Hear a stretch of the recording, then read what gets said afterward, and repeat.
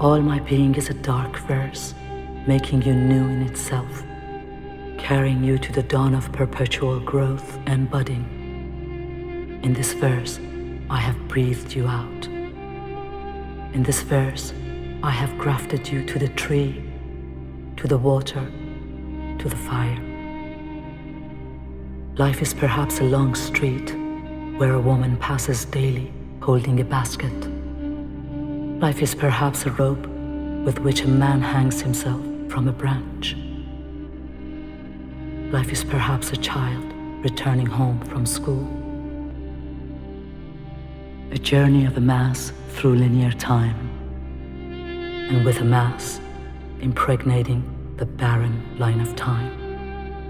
A mass of conscious imagery returning from the feast of a mirror, and thus it is that one dies and another lives on.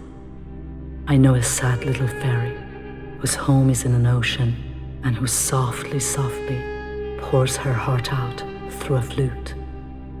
A sad little fairy who dies at night with a kiss, to be reborn at dawn with a kiss.